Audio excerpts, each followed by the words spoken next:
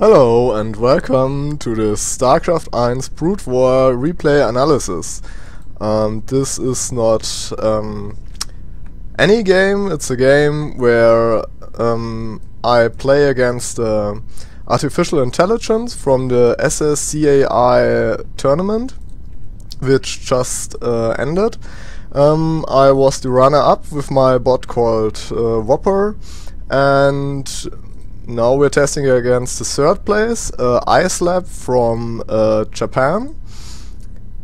This is this beige fellow Terran, and I myself play in the right up corner, top corner in green. So first of all, I have to say I'm not the best player in StarCraft 1. I'm playing StarCraft 2 more or less, and I got up to Masters, but now I played for a long time, not that much. But let's see how that works out. And ICELab is a very strong bot. Obviously, he got third place, and yeah, let's see what happens. So, to clarify, this is not my bot playing, this is really me clicking the buttons, and this is very, yeah, it takes a lot of actions per minute in StarCraft 1 to execute everything, because you have to take every single worker to the middle line when he's finished, and yeah.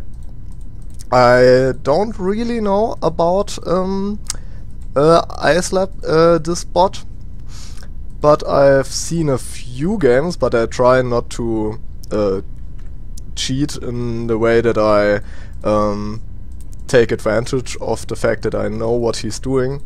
And he's a bot. He doesn't always do the same. It's very nice. He has a little bit of variance in his play, and he is in general very strong. And now if we are scouting, I can see his oh, that's funny.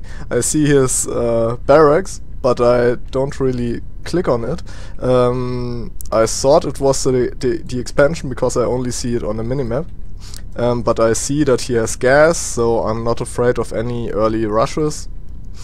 And because I at least think he early expands, I just pull back and expand for myself and delay my bunker a little bit. First Marine gets on the hunt for the scouting SCV, which is here. That's fortunate. Oh, he doesn't get it. But that doesn't matter. I'm taking my gas, and what's on his part? A very early factory. But I got the advantage expansion-wise. It's a lot earlier than his, and I'm totally safe because he doesn't attack, and my bunker is now finished. Get in there.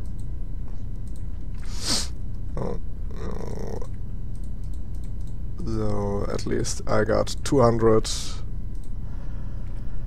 minerals, and I planned my factory also. So, and yeah, let's see. He goes for a very early machine shop for tanks, I guess, or for mines, and he gets his expansion up later than me, but it's still fine. It's a little bit of trade-off, earlier factory versus earlier expand. Now I can produce 2 SCVs at a time.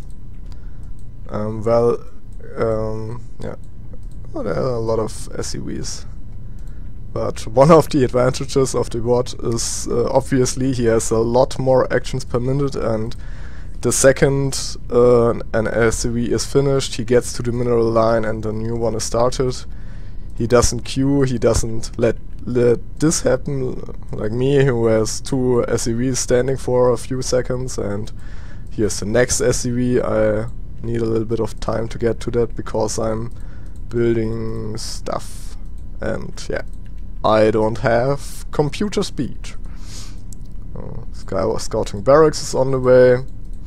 It's in StarCraft 1, it's pretty common to go mech in TVT, or is it? I'm not too sure, but at least we're going for mech, and because for me it's the only option, because bio is so much more complex. It takes a lot of mouse speed, and I try to do a little bit of a funny strategy. I'm going for cloaked rafts. For those of you who play StarCraft 2, they are like banshees, but they do a lot less damage, but can also attack air. And come on, build stuff. Oops, I forgot the sound settings. Very sorry about that. Why can't I?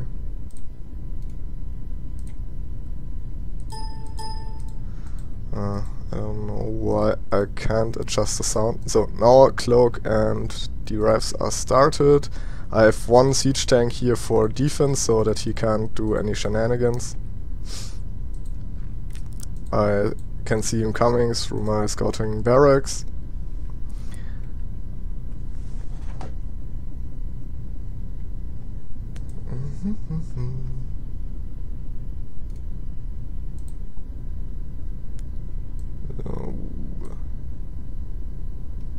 One second. Okay, I'm sorry about the sound problem. I will fix that for the next video. For now, it's you have to imagine. Use your fantasy for sound effects. So my first 2 rafts are on the way. He sets up a little contain. That's very smart, because attacking into siege tanks is very, very hard. And for now, his defense, he has an armory, but he has absolutely no anti-air. He has an academy, but no comsat station. That means he can't scan. And now I'm going in and try to be out of range of the bunker, because that's his only anti-air. So now, he has to deal with this. I don't cloak them because there's no need to, and now he's building Goliaths. Goliaths are very, very strong against rafts as long as they can see them. This contain is still going. My next 2 rafts. And now I have 3 and 1 kills, but he has so many SCVs. That's crazy. So first, there's the first Goliath, but I cloak my rafts and focus fire them down, so he can't do anything. Comsat station number 1 is on the way. Second Goliath goes down, but he very smartly builds more and more Goliaths. That's and he but my rafts are still going strong with 2, 4, 4 and 1 kills, but he can. It's not that bad for him because he has so many SCV that he really doesn't matter. Oh, there's the scan, and now he can attack my rafts. The first one goes down, but 6 rafts should be enough. So another scan, so I have to back up. I take the sledge because now I go into the main and try to get something done here, but why does he see me? Because I don't know. But I have to back up. He really smartly assigns Goliaths to the main base. He has the Marines now going in this line, so his defense is really strong. I try to do as much damage as possible, but yeah, he pretty much handled that as as well as he could. So he has no scans left, but one RAF takes billions of times to kill something. And will he scan at 50 energy? Yeah. No? No? Okay. Yeah, now he scans. And he expands farther here, I expand farther there. But he has a scouting vulture on the way. And yeah, he will discover this, I guess. He decides not to kill the SCV, that's obviously a mistake, but not that big. Now he starts his attack, and he has a couple of tanks and a lot of Goliaths. I have a few more tanks, but let's see what happens now. Oh, no, he didn't block himself. That was nice. He blocked with a vulture and a mine this expansion, so I can't take it. But now he wants to take it, so he kills the mine with his own SCV and then plants the expansion. That's more complicated than it looks, and yeah, he really wants to block all expansions. And it's, yeah, here my last two rafts are taking out the barracks, and now I guess I'm thinking about moving out. Moving out? I have to wait for my science vessel, because I don't want to get into a minefield and lose my units. Okay, now the rafts are now totally useless, because Goliaths are just too strong and he has scans as much as he wants. No, not that much, but enough to deal with rafts. Ah, not my SCVs! My transfer to my third base was at a very bad time. But I can save a few. Yeah. So now he takes a little squad and tries to assault my third,